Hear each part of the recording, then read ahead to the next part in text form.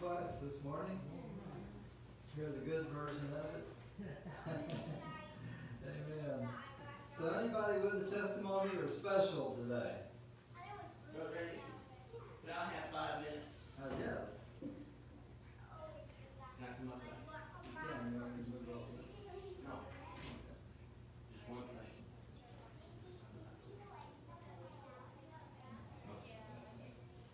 Amen. In a world of such unbelief that we live in, just people just try all the time to disprove God or things about God. But my Bible tells me it's a different story. Amen. Now I heard an interesting story this week, and it was both uplifting and it was disheartening at the same time.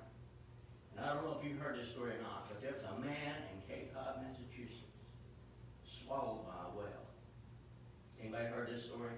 This is a true story. Now, the reporter got on TV and he said this: I've got an unbelievable story of biblical proportion. Now, I don't know why he couldn't let the unbelievable part out. Apparently he's not family, let's just say that, amen. But he told the story of this guy that was swallowed by this whale. It happened just a couple days ago. Now, I'm going to illustrate a couple things. Sister Judy's going to help me. Bob's going to help me. He's going to stand right here. I'm not getting in no way. You might. You heard your song. Just hold that, huh? This well was 30 feet long. Okay? 30 feet. Right here. This is how long this well was. And it swallowed this man. And he's had witnesses. The people on the boat saw this. Now I got Bob here. And when I heard this, I immediately thought of Bob. Because he just taught us about Jonah. The Bible says that the Lord prepared a great fish. Well, I believe it was probably longer than 30 feet. But regardless, I looked it up, and a full-sized humpback whale is 54 feet. Well, that would take us. Hang on, Judy. Oh, she dropped it. Let it go. That's okay. Let's go on.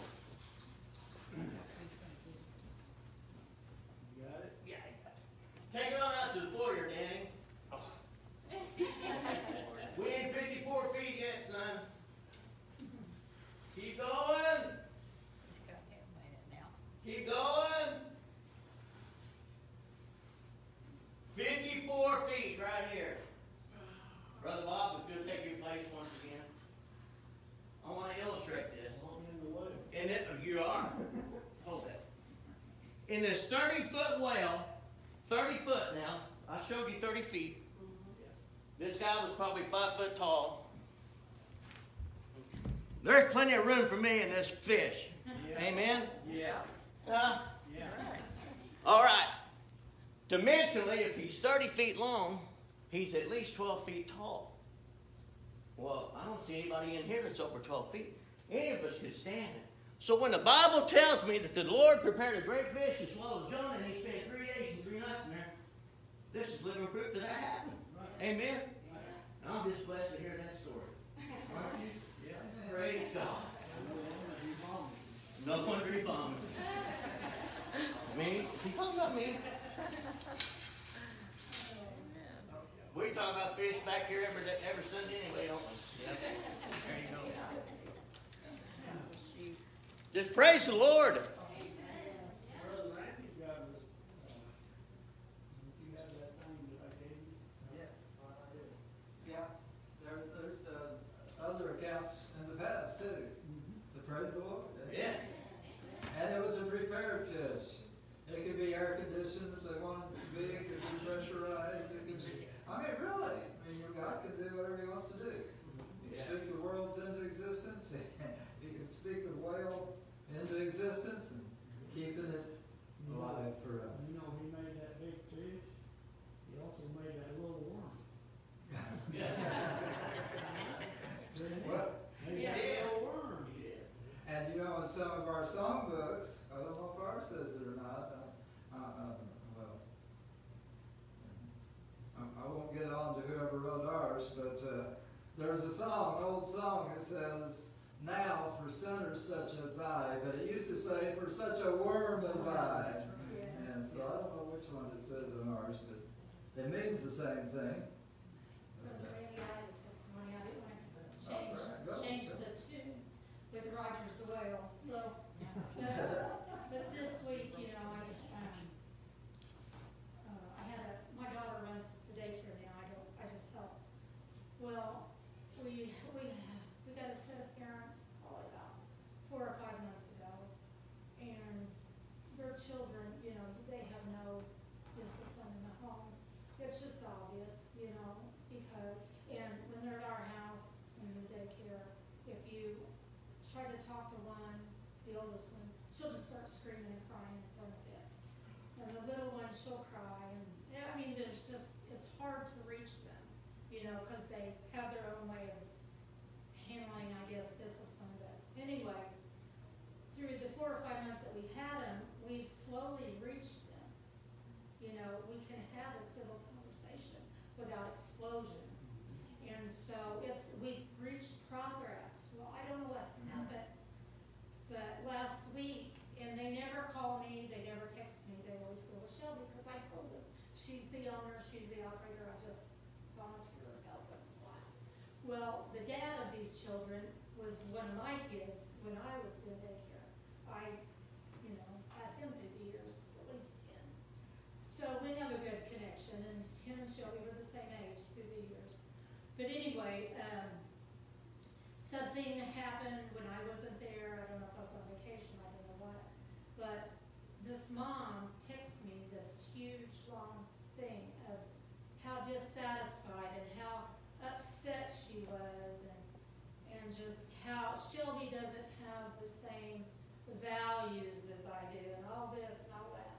And just complain after complain of how her girls are coming home dissatisfied and they want to go somewhere else. And just on and on and on, and how she feels like her daughters are being picked on. And I don't know. It was all negative. Well, I just went to prayer. I was like, Lord, you know, diffuse this if you can. We have made such progress. And they're saying they want to take them out from somewhere else. Well, those girls they still have those tendencies inside them just like we do with sin, you know, and I thought they're going to go somewhere else and they're going to go back to their old ways, and then it's just, the progress is gone. And so I was like, gosh, I want the progress to be on, and I love those girls, you know, I come to enjoy them and love them, and I know Shelby does too. And I immediately called Shelby and had her come read it. And we went through it all and we prayed, and I said, I'm going to try to dismantle this if I can. So I texted her back and I said, you know, you really need to be talking to Shelby about this. This has nothing to do with me other than I volunteered there. However, Shelby does have my same values. She's worked for me for 8 years, day in and day out, and she's the same whether I'm there or not. And if there is specific situations, you know, so anyway, I just went through, I was trying to be kind and not be mad, you know, not the flesh now. Well, as easy as that seemed, it was hard because they still come in with a chip on their shoulder. And I don't know, it was awkward for a few days. Well, one day, out of clear blue sky, the oldest one, the mom came. The dad usually comes, but the mom came. And she said, she grabbed her mom around the waist and about pulled her pants off. She goes, Mommy, please, please, I don't want to go to another daycare. I love it here. I love Miss Janet. I love Miss Shelby. I love Jonathan. I love Roger. And she was just going, and she's squalling her eyes out. And her mom looked at me like, have you been talking to my daughter about this? And I looked at her and I was like that. Well, every day since then, there's been a change in the parent. You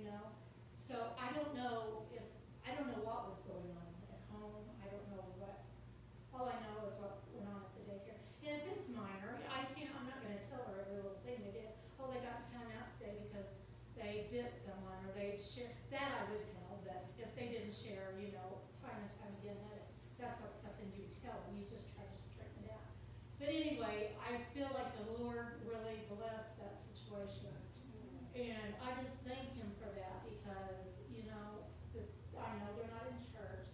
I know that the dad was raised in church by his grandma and she's passed on. But I just want to give God glory for dismantling that because children are so impressionable, you know, and it's hard to reach them these days. I mean, it's wearing, you guys know from children. I mean, it's hard, but once you reach one and then you think they're going to snatch them away, it hurts, you know.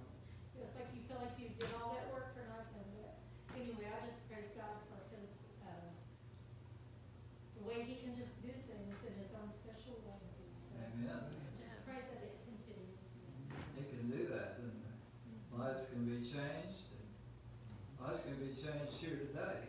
If you don't know Jesus as your Savior, at the end of this service, we're going to give you an opportunity, and if you can't wait till then, we'll just stop and we'll talk with you like anybody right now. We would do that, but you can come to Christ, and he can change your life. And so we would invite you to do that today if you have never done that. And if you have some other need in your life, well, then you can do that too. Any other testimonies? I'd like to thank the Lord.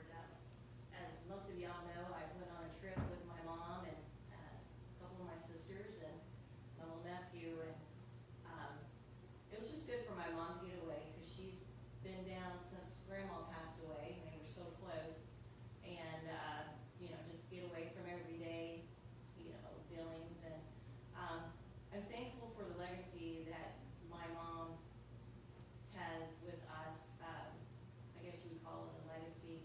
Whenever we lived at home, I told Mom, I said, I don't know if our radio in our vehicles never worked, but as soon as we would get going down the road, we just start singing. Somebody would start off and we would sing the whole time until we got to where that was just a thing that we always did. And again, I don't know if the radio didn't work or what it was, but as we were going to where we were heading to, I started to get a little tired, and I guess my mom could tell. And just out of the blue, she's like, "You remember we used to sing when we went somewhere, you know?" And I was like, "Yeah, I forgot about that." So we were just kind of pulling some songs from a long time ago, and some of them I hadn't thought about in a long time. And I'm just thankful that I can have that to pull from, and to remember the seeds that were planted for my life and for my siblings' life, and just even in the small things of going on a trip with my mom and just enjoying her company and my sister as well. I just thank the Lord for that and for his protection. Amen.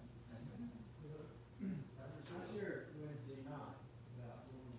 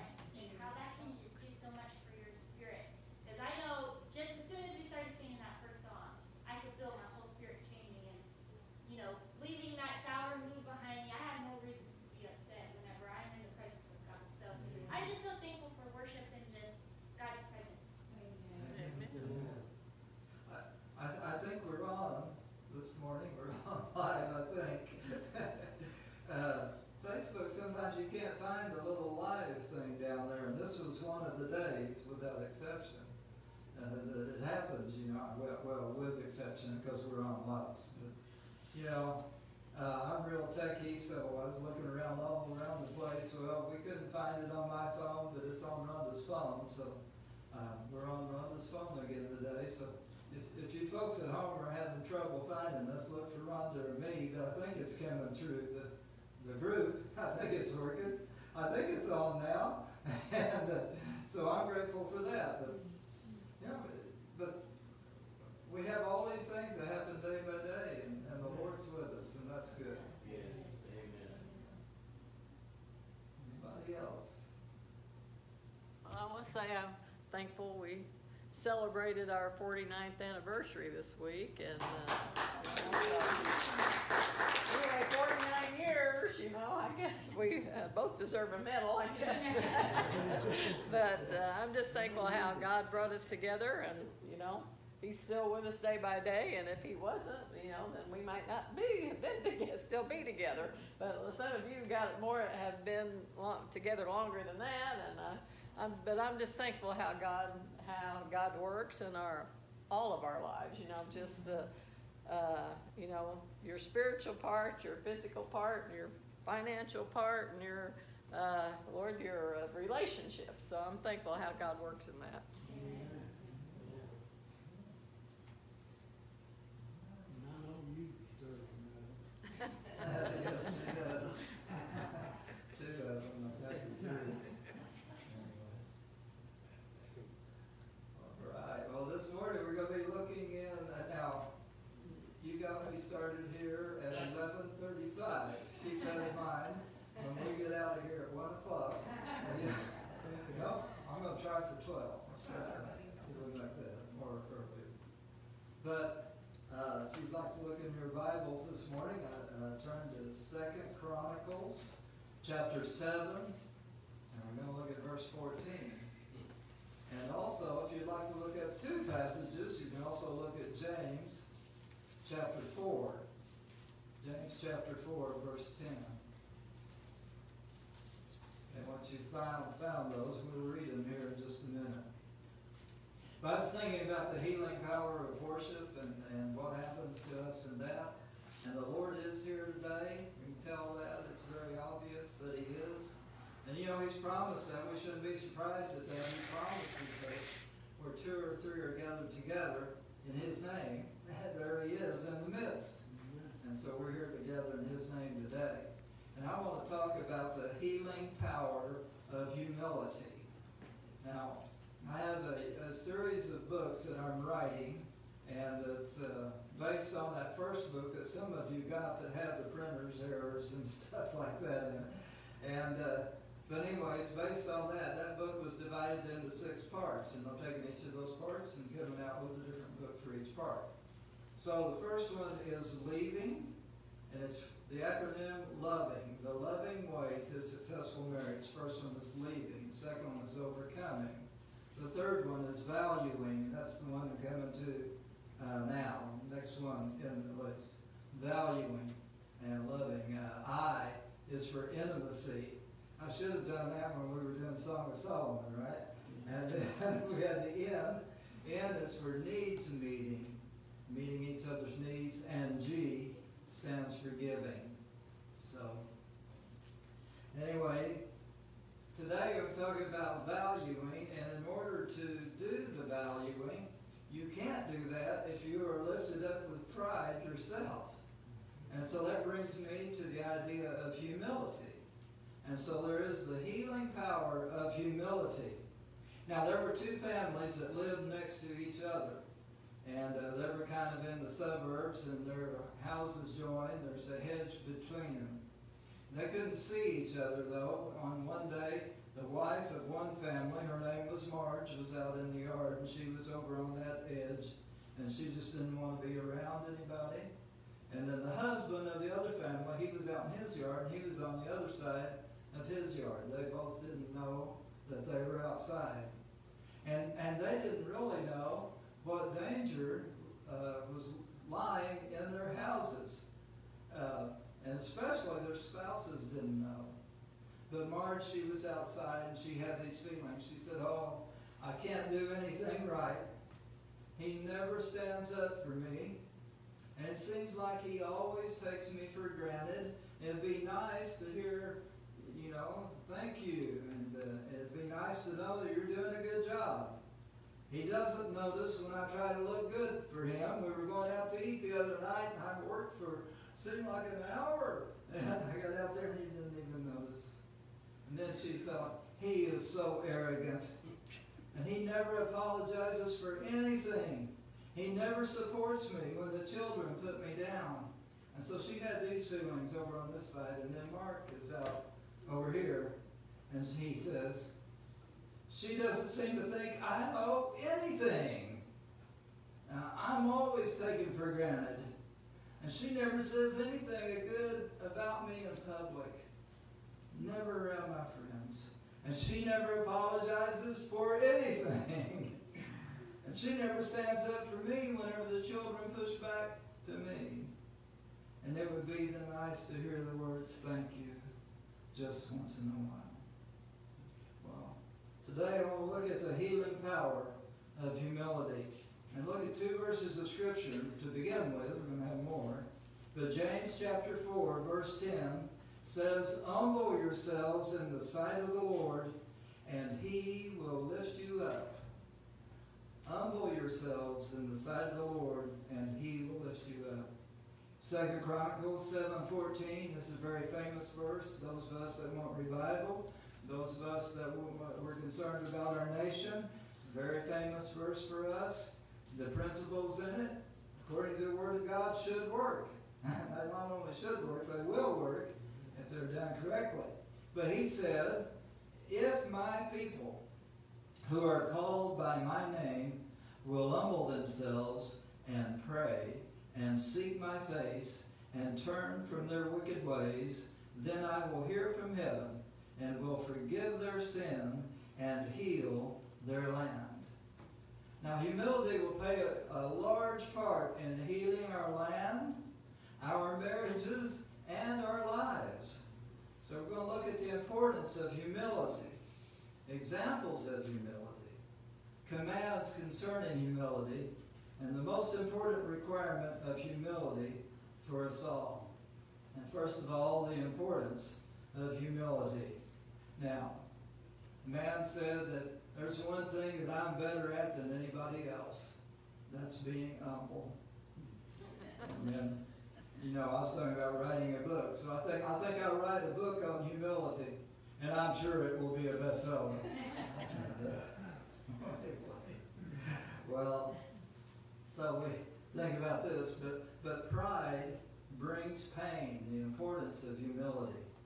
Proverbs chapter 21, verse 9 says, it is better to dwell in the corner of a housetop than with a brawling woman in a white house, or a contentious woman, some versions say. But you had, in both households there, you had people that seemingly their spouses were lifted up with pride in some ways, and contention, and all of that. Now, the writer of Proverbs was so concerned about this that 10 chapters later, he wrote, it is better to dwell in the wilderness than with a contentious and an angry woman. And in Proverbs 25, it says, it is better to dwell in the corner of the housetop than with a brawling woman and in a white house. Now, ladies, I'm not trying to pick on you, but it's in there 3 times, so just take it for whatever reason it's in there for that many times. Proverbs 16:18 tells us that pride goes before destruction and a haughty spirit before a fall. Now, there was a time whenever God commanded King Saul to take his army against the Amalekites and to utterly destroy them, to utterly wipe them out. Well, he sent his army out. But instead of following God's command completely, he was supposed to destroy everything. But instead, they took some of the spoils. Instead, they were even supposed to kill the livestock. You say, well, why would they do all of that? Well, if you got rid of all of that sin, there could be no influence on anybody else. And you say, well, what's the fairness of that? Well, the fairness is that God knows the heart. And God does know the heart. And so anyway, they were just a lost people that were never going to repent and never were going to come back. And so God was going to wipe them out. And he told Saul to do that, but Saul didn't. And Samuel came back. And Saul greeted him and said, well, I have done the command of the Lord. And Samuel said, oh, what's that I hear? And so he heard some cows moving in the distance. And then he heard some goats and sheep. And said, what's this bleating of goats and sheep that I hear? And Saul said, well, I saved some of them out. And he kept the king alive even. And but he had disobeyed God. And God prompted Samuel to say this. He said, when you were little in your own eyes, were you not the head of the tribes of Israel? And did not the Lord anoint you king over Israel? That's when you were little in your own eyes. Now the Lord sent you on a mission and said, go and utterly destroy the sinners, the Amalekites, and fight against them until they are consumed. Why then did you not obey the voice of the Lord? Why did you swoop down on the spoil and do evil in the sight of the Lord? So pride brings pain. And pride goes before destruction, and a haughty spirit before a fall. But secondly, humility, though, on the other hand, brings joy. In 1 Peter chapter 5, verses 5 through 7, we read this, likewise, you younger people, submit yourselves to your elders. All of your parents are really glad for me reading this verse. And yes, all of you be submissive to one another and be clothed with humility. For God resists the proud, but he gives grace to the humble. Therefore, humble yourselves under the mighty hand of God, that he may exalt you in due time, casting all your care on him, for he cares for you. And so if you have cares and you would like to bring them to God, in order to be able to do that, it says for you to humble yourself under his mighty hand. And not only will you feel better and will things get better, but you will be lifted up in due time. Humility brings joy. 2 Chronicles 7:14, we already read it. It said, if my people who are called by my name will humble themselves and pray and seek my face and turn from their wicked ways, then I will hear from heaven, and I will forgive their sin and heal their land. So, humility brings joy. Humility brings healing. Healing of our land. Healing of our marriages. Healing for our lives. In John chapter 9, Jesus had been with the disciples, and they came to this certain place. And in verse 33, when he was in the house, he asked them, what was it you disputed among yourselves on the road? But they kept silent, because on the road they had disputed among themselves who would be the greatest. And he sat down and called the 12 and said to them, if anyone desires to be first, he shall be last of all and servant of all. And then he took a little child and set him in the midst of them. And when he had taken him in his arms, he said to them, whoever receives one of these little children in my name receives me. And whoever receives me receives not me, but him who sent me. I have a whole message on that. And it's called The Secret of Greatness. And to boil it all down into one sentence, the secret of greatness is humble service without thought of reward. And so he was talking about humbly serving others. Now we look at some examples of humility. First of all, we look at Moses. And Moses, the great deliverer, you know, he came to the Red Sea, and God allowed the sea to part in front of him, and they all went through on dry ground. What a great miracle that God had done. And Moses was leading millions of people. It doesn't seem like it. You think about him like being out in the desert and all that with sheep and everything, but he was leading at least 1.5 million or 2 million people, maybe more. And he was leading them. And in Numbers chapter 12, it says, "Now the man Moses was very meek," or very humble. "Now the man Moses was very humble, more than all men who were on the face of the earth." Now what I want us to understand from that is that humility does not mean being a doormat. Now some of what I'm going to talk about here is about us being humble ourselves in the sight of God, and we should.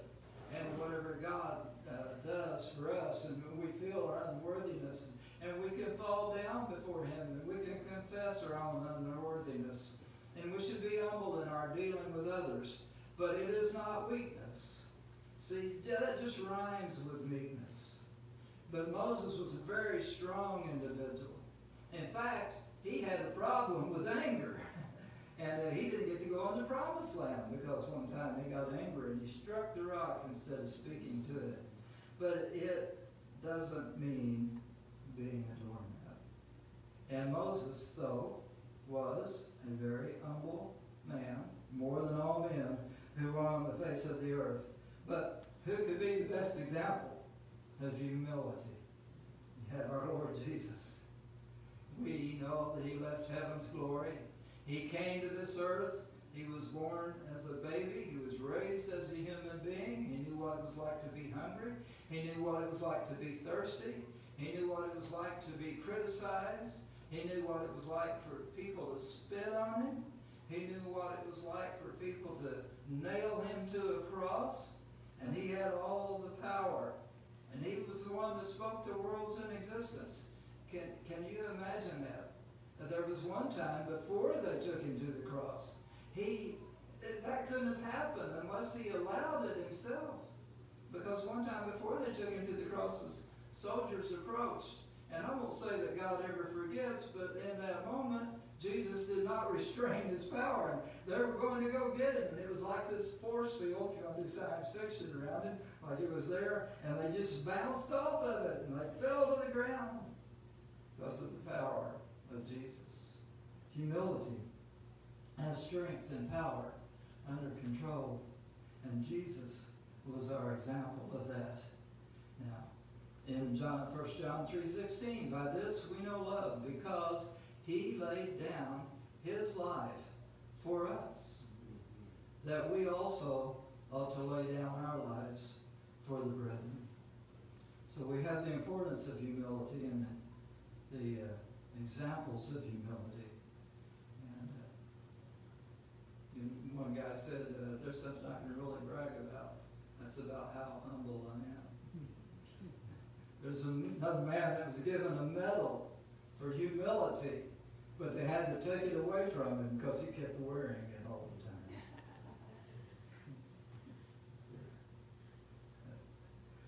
But anyway, another guy said, I am so perfect, I only have 4 flaws. And he named 2 of them, and he said, well, the third one is I can't count. Said 4, and you can only remember 3.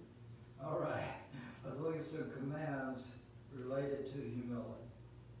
Now, let's start out talking about marriage. Ephesians chapter 5, verses 32 and 33 said, "This is a great mystery, but I speak concerning Christ and the church.